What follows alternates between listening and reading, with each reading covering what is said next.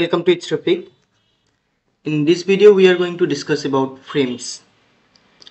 It is from part 3 chapter 2.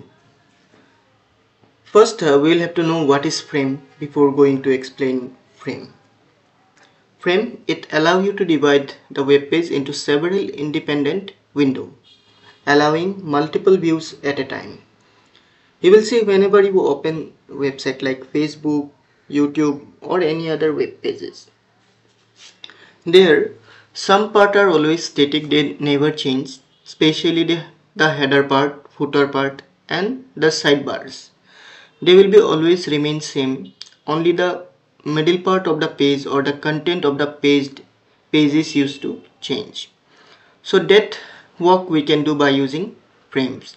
And even the websites who are displaying scores, you will see there the whole page is remain same, only the particular part where score is displayed, that part is used to get changed. So this we can do by using frames. And the collection of frames in a web page is called frame set. Means suppose in my web page there are 3 frames, this together it will call as frame set. And earlier version of HTML, in HTML4 we use frame set tag to define frames, but in HTML5 we use iframe tag. Iframe stands for inline frames. Inline means we can embed another document to our current HTML document. Means already we'll have a web page, on that particular web page only we will put some other web page, like you can put stickers on at top of your book cover. So this way we can do it. The syntax is iframe src, and in inverted comma we will write exact document name, then we will close the iframe. Here by using iframe tag, not only HTML file, we can as well as add PDF files and some multimedia files here, so that you will learn later on. In this video you will learn how we add HTML files by using iframe tag. Iframe tag have 3 attributes. src, here we will specify the source of the frame, means which page we are going to add. Height, here we'll define the height of the frame. Width of the frame. After that the CSS properties, when we are adding the pages there will be some borders, isn't it? So how you will control that border? For that we will use these properties. Border width, it will display the thickness of the border. Border style means this one, solid, double, dotted, dashed, what type of border you want, that one. Like in that presentation only we'll see the around border is just simple line, that is called as solid, and after the header one line more line is there, that is dashed one. And border color attribute property, this one, to change the color of the border. Now let us try to create a frame. Before going that, we will show how frame divide the web page into multiple parts. So here I have drawn a diagram. Suppose this is my page. I am coloring that my page into some other color. This is my page in pink color, main page, this one, and this page I have saved as main page.html. And here I have added 1, 2, 3, 4, 5 frames. One frame, this is for header, this one frame for footer, this one frame for side menus. As you can see on YouTube they are showing music, games, live streams, etc. This one is the actual content, and this side will display the advertisement or whatever some other menus we can display here. So to create this page, first we will have to create the main page, and inside the main page we are going to insert these particular frames. But when we will insert that frames, that pages also have to be created separately, otherwise it will display as page not found. So let's go to Visual Studio. There we'll try to create this particular page. So I'm going to Visual Studio at first.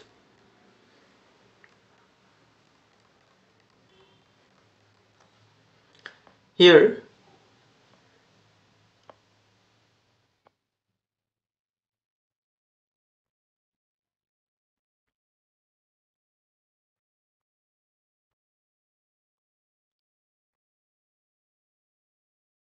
we will have to create an HTML document. For that we will write HTML colon file, and this specially works for Visual Studio. If you are going to do in Notepad, you have to type everything yourself. So we have created that HTML file. Now that head part, whatever have in meta, that part is not necessary for you, so we are going to remove it. And the document title will give us frames. So we are giving us frames.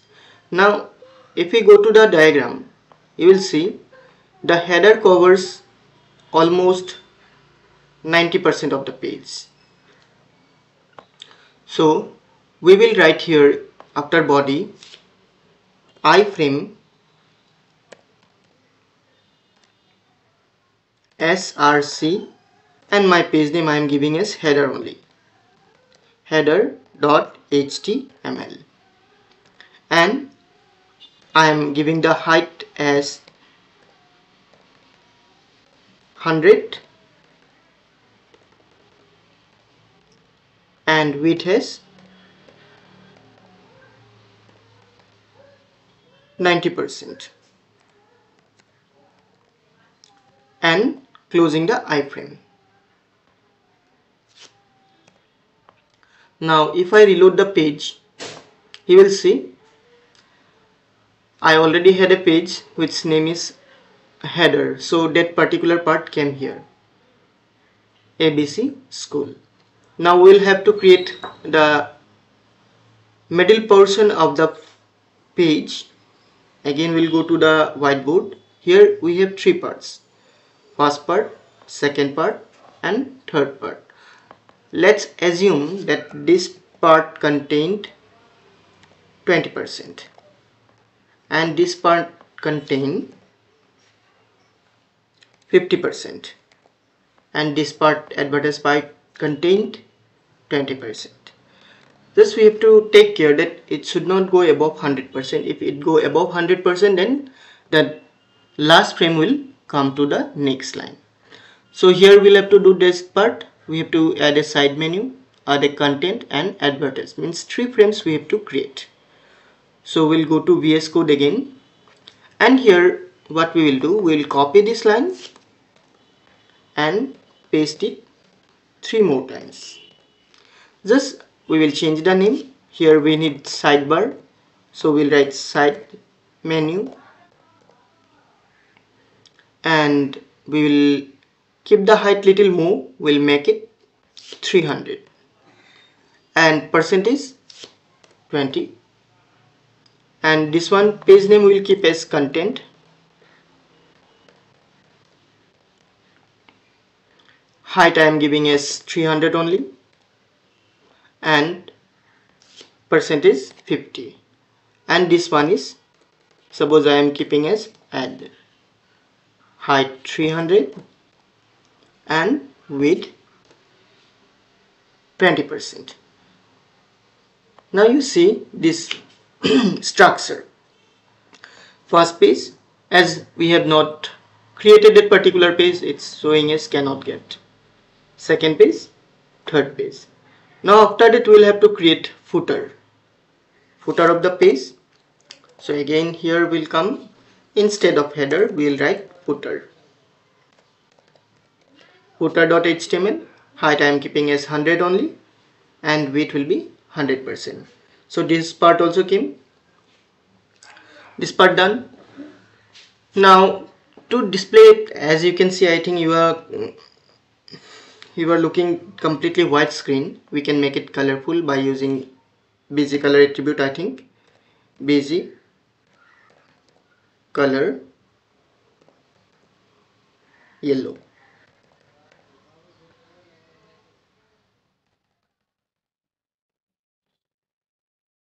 I don't know whether it will display or not. No, we'll have to use CSS for it. Okay, this part done. This way we can do it, but as you can see here, we can see only the top page, but other pages we are not getting. Now let's create the side menu page.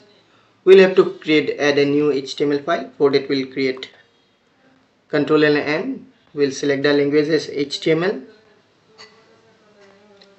and after that we will write directly the part. Like I am creating a menu, UL, then li, like songs, li, games, li, movies, then li close and ul close. Now I am saving the page as side menu.html.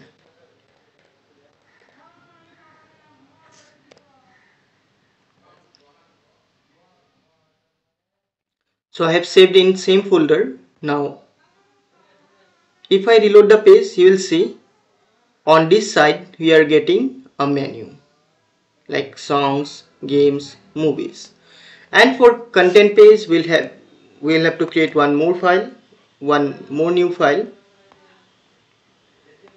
So I'm taking again slash n language HTML, and here I am writing h1. This is the content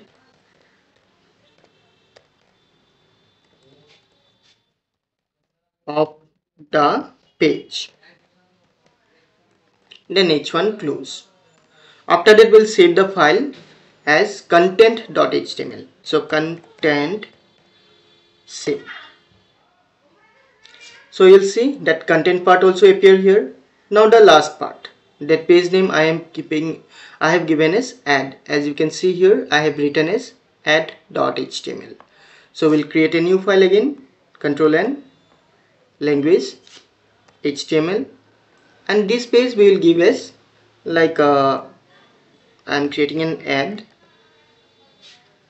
50%,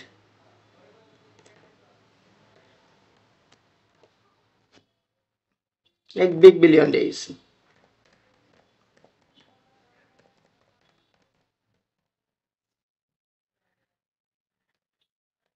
50% off on all product, then h1 close, and saving this page is add.html. Now see that part also appear. I think h1 is too big, we'll make it h4. 4 is again smaller, so let it be 3, and closing will also be 3. Done.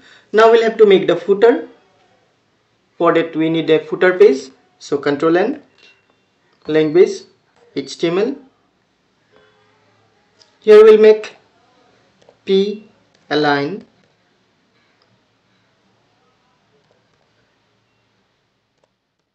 center, and here we'll write @copy, copy, not at that, I think ampersand copy, copy. It will display copyright symbol, all rights reserved, 2023. Then we'll close the p,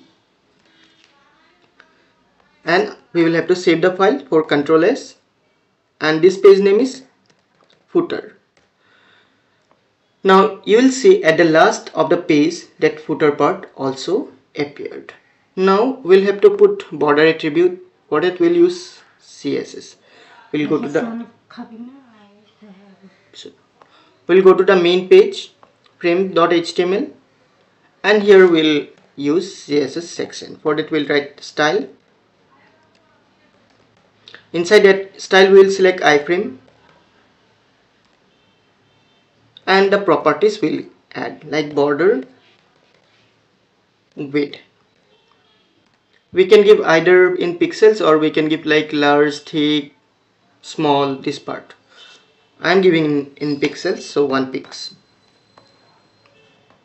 Now you see the border width is 1 pixels, and if you have to hide the border, just we can put 0 pix.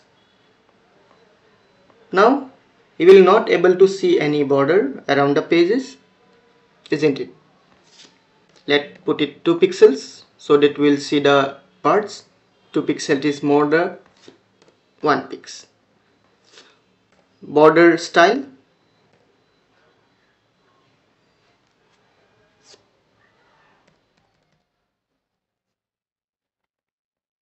let's put as dashed and see. Now border is dashed one. If we make it full screen, then you will able to see nicely. The border is dashed one. And border color,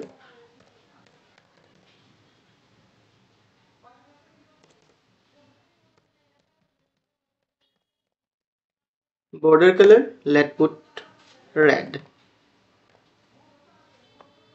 Now I'll see that border color is changed into red. I think we can put here background color also. Let's put background color. We are keeping aqua.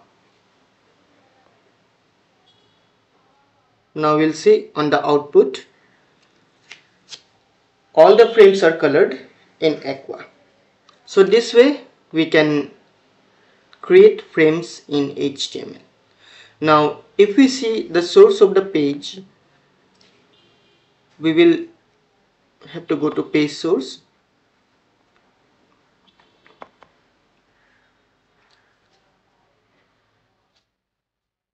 So this part we will see here, iframe, and this part leave it, it's not necessary. So this way we can create frames. Now we'll see that part is not aligned properly because there is gap between these 2 frames. So if we remove the gap, then it will adjust as same. So for that we will have one property like gap. We'll give 0 pix. It should walk.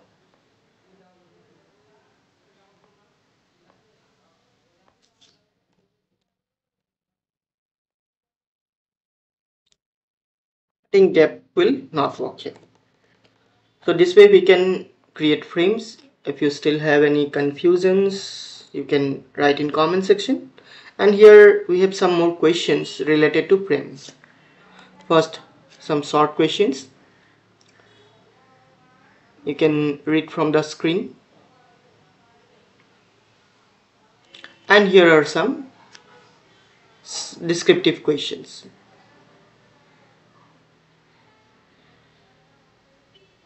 Thank you for watching.